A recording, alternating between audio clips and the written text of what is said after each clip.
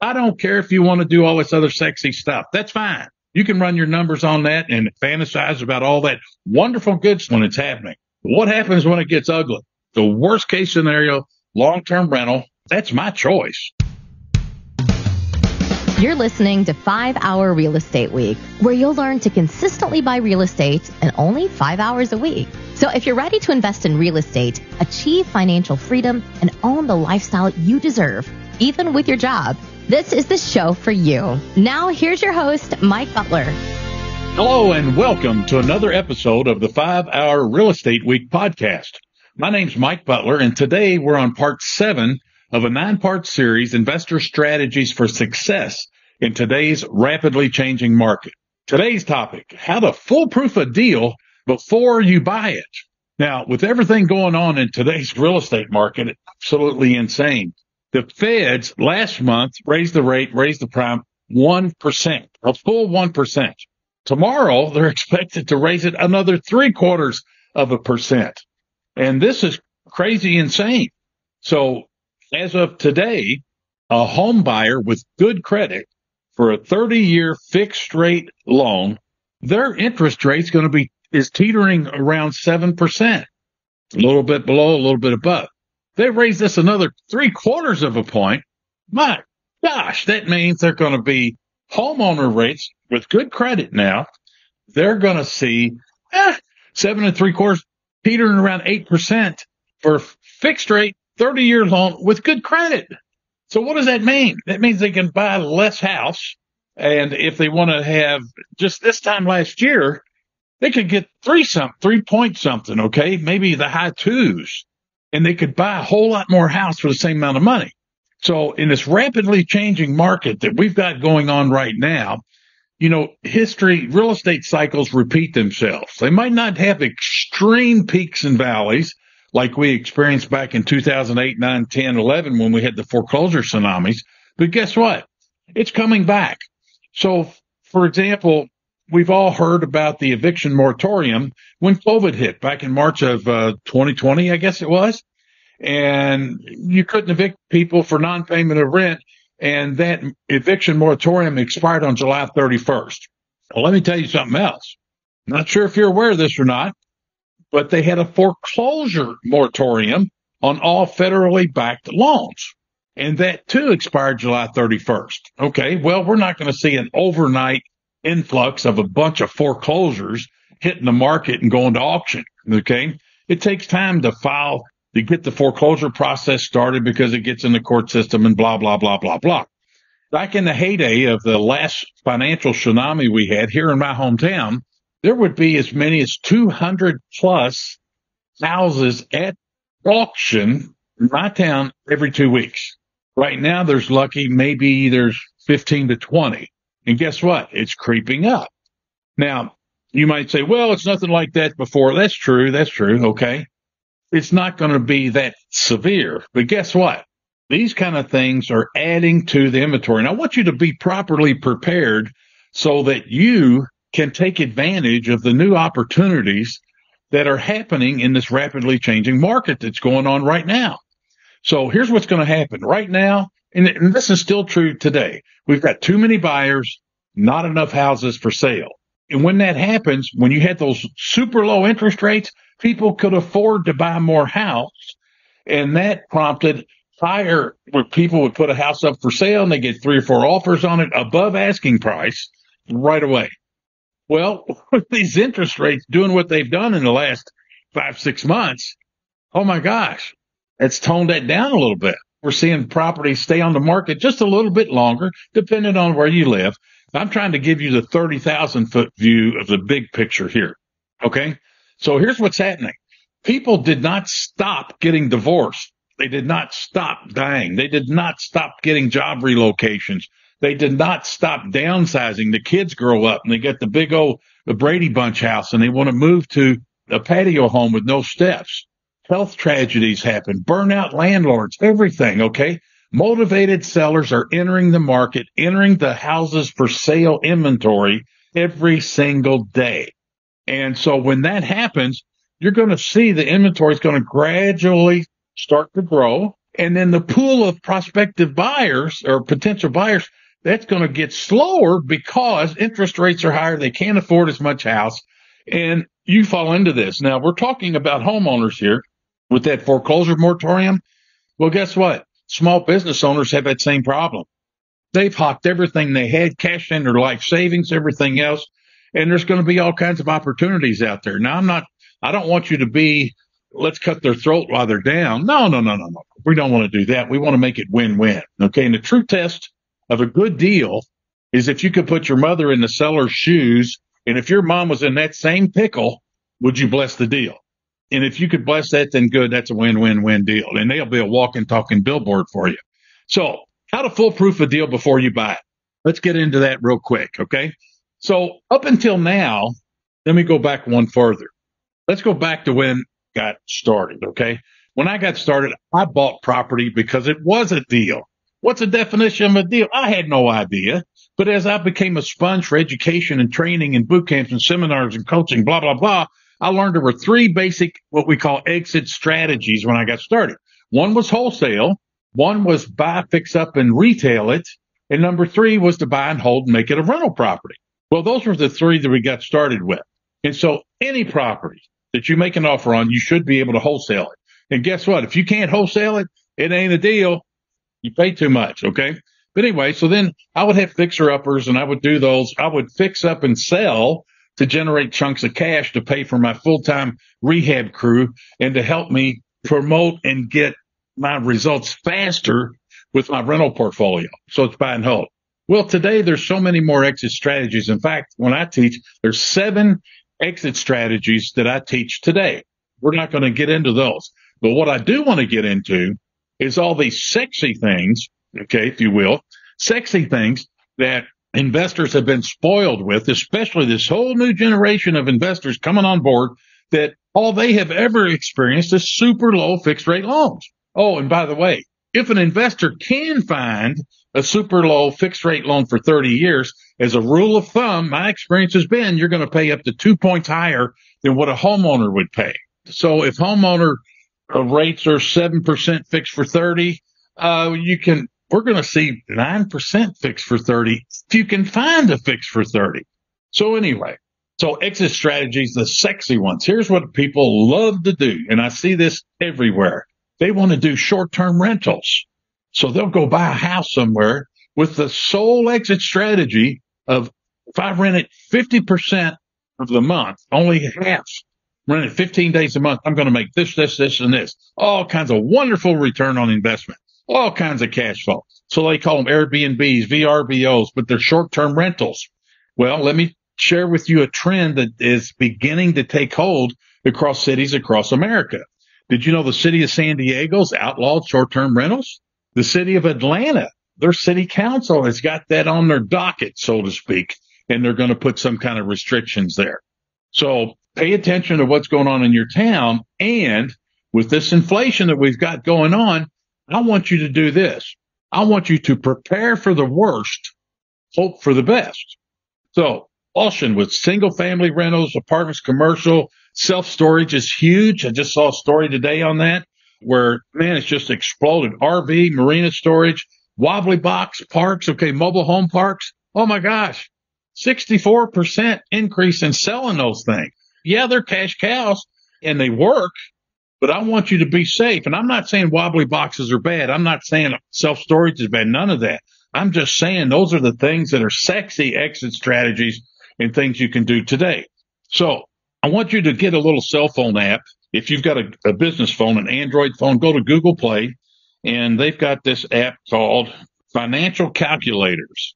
Okay, and it is. I wish I could show this to you. And yeah, it's all fuzzy. But anyway, get you a financial calculator where you can plug in things. And for example, my monthly payment's this, and what's your interest rate, and how many payments, and you can see how much money you can borrow. And that is crazy insane. So anyway, getting back to this. How to foolproof a deal before you buy it. Worst case scenarios. Well, worst case scenarios is what if you buy a property and you can't sell it? What if you buy a property, your intent was to fix up and sell it, and you can't sell it, and you can't do rent to own or lease option or anything like that, and it ends up, and I've had that happen to me. Okay. I ain't perfect, not by a long shot. And so I've had houses where I wanted to sell them, but they sit there for a month and I get a little anxious and this and that. And somebody wants to rent it. Bingo, it turned into a rental. So worst case scenario on all of these short-term rentals and things like that is I want you to do this. This is how you're going to foolproof a deal before you buy it so that you don't create a monster of a mess for yourself. So let's look at this. In a worst case scenario, it turns into a single family rental, long-term rental. Okay.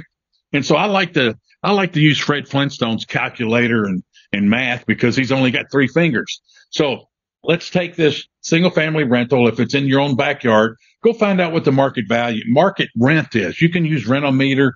Go look on other people's property management pages where they're advertising available homes for rent, and you can find out what the market rent is. So just for training purposes, I'm going to use $1,000 because it's pretty easy. So if the market rent is $1,000, worst case scenario now, let's pay yourself first. So if you pay yourself first, I don't want you to think you get the leftovers. I want you to pay yourself first. So let's shoot for $400. All right.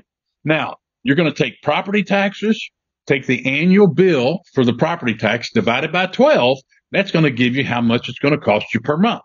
Do the same way with your insurance on the property. Take the annual premium divided by 12, and you're going to deduct that from your $1,000 a month rent.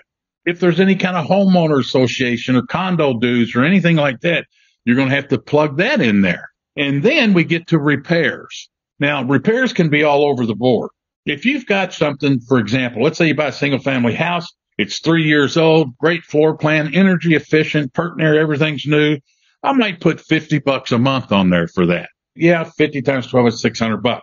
Now, if I've got an older home, so like if you live in Philadelphia or Baltimore or somewhere where every single home, it seems like it's over 100 years old, well, then you might want to put a little bit more on there. So I've got some properties where I budget and I allow up to $100 a month. That's $1,200 a year. And even though I might do that, yeah, I've got some properties that haven't called in a work order request or repair for a couple of years straight. That's great. That's what you want. So anyway, so we factor in repairs. And so we've got that. And in the math that I did here, so we've got 1,000, pay me first 400. And so that leaves $600, right? And then we got $400. And out of that, we're going to do the property taxes, insurance, any condo fees and repairs. And so here's what we got. If you self-manage in a town like mine, you self-manage it, all those things are going to cost you 30%. Okay? 30%. Now, if you're going to have a management company manage it for you, it could be as much as another 10%. So that's 40%. So that means when you deduct that, you're going to have $200 left over. $200 at the bottom. Now, what's that $200 mean? Now, listen to me carefully on this. So we started out with $1,000 market rent. Pay yourself first $400. Take off those other things, and that leaves $200. Now, what we call there, and this is kind of doing the cart before the horse, but I want the horse in front of the cart. That leaves $200. And as long as your monthly loan payment, the principal and interest combined, does not exceed $200 a month, then you can put $400 a month in your pocket. So if we get into that, watch this. I'm going to get my little time value because I can't memorize this. I go back to my real estate folder. I'm punching this in on my time value of money calculator. And what do we got? $200. So let's punch in a payment of $200. Okay. Future value is going to be 0. What's the interest rate? I don't know. Let's say 8%. Okay. 8.0. And say it's for 30 years. That means I can borrow $27,000, $27,250. That ain't much, is it? All right. So what if I wanted, let's do this and do it a little bit differently. Remember the pay you first part? I said 400. Well, let's say that you could live with 200. So let's knock that down. And that leaves $200 more for our debt service. So let's see how much money we can buy for $400 a month. Okay. So $400 a month, we can buy $54,000 at 8% for 30 years. So running your numbers here, think about this. The worst case scenario is you're going to buy something, you want to do all this other stuff. And let's say it doesn't work out and you end up having that thing as a long-term rental. Well, then will it support itself as a long-term rental? And I promise you, I have seen so many investors when they get super hyped up and impulsive on the short-term rental stuff, they pay way more than they should. And that property will not support itself as a long-term rental. Now, you might say, but Mike, you didn't factor in vacancy. You're absolutely right. Here's why. Because on single-family rentals, I don't factor in a vacancy factor because my tenants, my residents, average staying 8+ years. Some of them I bought back in the 90s still have the same tenant in them. Now, if I'm buying multifamily or apartments, or you got a wobbly box or something like that, you better factor in the vacancy factor. And depending on where it's at, okay, that could be 5 to 10% if your rents are priced right. So that's what we got there. That's the worst case scenario. Let me tell you something about Randy Hammer. He's one of our platinum members, and he's been investing for 40 years in a little town called Brownsburg, Indiana. It's just a little bit north of Indianapolis. The guy's got well over 100 rentals. He's been doing this for 40 years. Up until about 3 or 4 months ago, he was doing 5 to 6, let's call them flips, okay? Buy, fix up, and retail. And he was making a killing at that, plus adding to his rental portfolio. Well, 5, 6 months ago, guess what? Come to a grinding halt. He stopped doing that because he didn't want to get caught with his pants down. He didn't want to get stuck with 6, 8, 12, 10, 12 properties that he wants to retail, and he can't sell them. So he stopped doing that. So now he's focusing on buy and hold. Okay, so that's how you're going to foolproof a deal before you buy it. I don't care if you want to do all this other sexy stuff. That's fine. You can run your numbers on that and fiddle and forecast and blah, blah, blah, and fantasize about all that wonderful good stuff when it's happening. But what happens when it gets ugly? The worst case scenario, long-term rental, that's my choice. That's what I enjoy. That's how I became successful, buy and hold, buy and hold, buy and hold. Okay, when you sell something, whoop, that's gone, no more income. But anyway, so much for that. But anyway, so the worst case scenario, kind of to protect yourself and foolproof a deal before you buy it, run the numbers, making it a long-term rental. And I gave you the formula for that. And I don't want to see anybody go belly up on something like this. Let me tell you the 3 fatal mistakes of investors. Number 1 is cash flow. You can't measure your cash flow, you're going to go belly up. Number 2, you got to have systems. You got to be able to push your button and see your cash flow now, not 2 months later, not 3 months later. And then number 3, and don't laugh at this, bad advice, especially from poor people. You want to have your neighbor or brother or sister, somebody who knows nothing about real estate investing, tell you what to do and give you advice? No. Learn from the experts, from a proven track record person, right? So if you're getting started in real estate, please go listen to episodes 1 through 10. It's a mini course on getting started. Now, I need your help, please. You guys are awesome. You've helped me just catapult this podcast up there. Yeah, I've been a little bit slow here lately. We've got we've just got a lot going on, let's just say. But if you like what you're learning here, please click the follow button or subscribe button and share this. Okay, I'm not quite sure how to do all that stuff, but please do that. Spread it to your fellow investors and friends. I'd love that. And grab my number 1 best-selling book and business book on Amazon. It's called Landlording on Autopilot. You get, wow, the book is awesome. You get a ton of customizable, downloadable free forms plus free investor training videos. And sign up for the Power Lunch series.